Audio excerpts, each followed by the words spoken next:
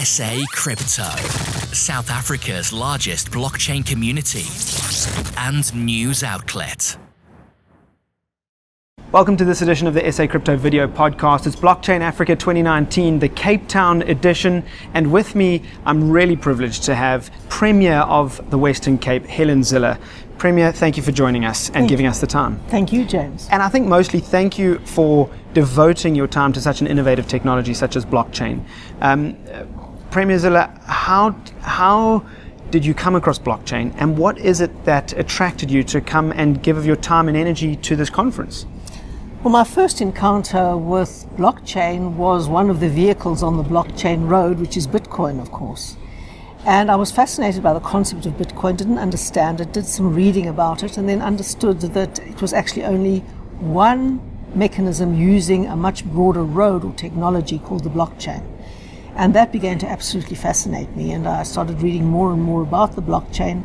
I now understand what its whole purpose is, where it comes from, and how many applications it's got, and how we really need to get ahead of creating a facilitative regulatory framework in government. So I have spent quite a bit of time reading about it.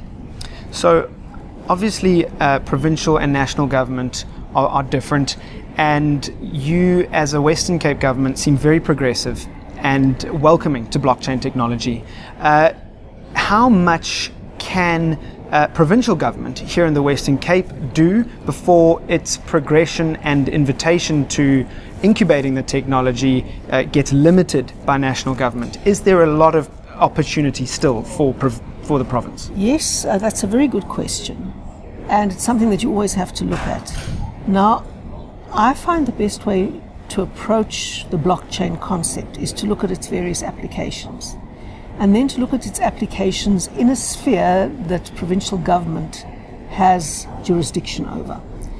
Now, blockchain technology is something that is going to have to be universally accepted to really become mainstream, but that doesn't mean to say that one can't start locally.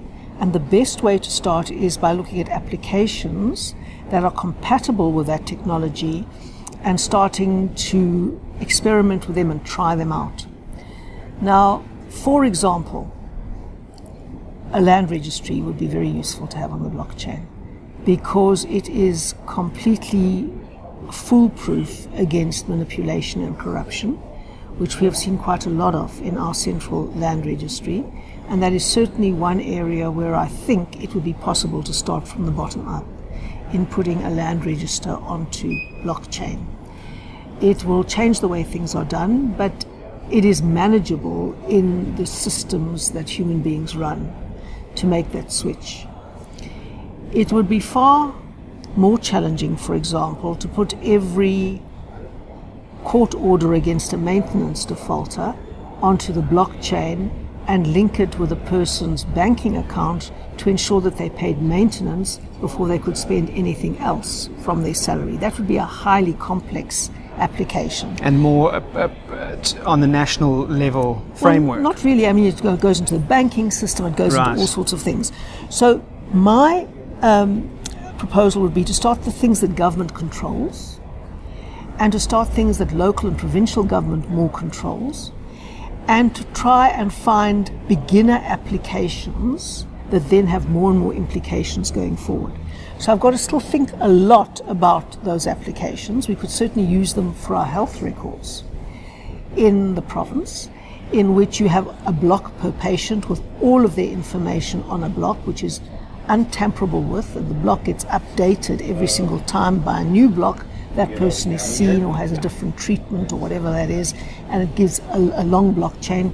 You could create a block for every student coming into the system as well and follow them through the system in that way. So yes, there are many ways in which it is applicable to local and provincial government. I've just got to find one or two that we can use in a sandbox approach, which is an experimental approach to see what is possible and how we would manage that change. Because change management in government is always very, very difficult. Probably the hardest part of your job. Hardest part. Premier Helen, thank you so much for your time. We know that you have to move on to the next thing, and we really on behalf of the community, we want to say thank you for your progressive approach to this technology, and all the best. It's a great idea, and I really wish you all the very, very best. We must be on the cutting edge of this. Absolutely. Thanks so much, folks, and that's it for this edition of the SA Crypto Video Podcast. SA Crypto, South Africa's largest blockchain community and news outlet.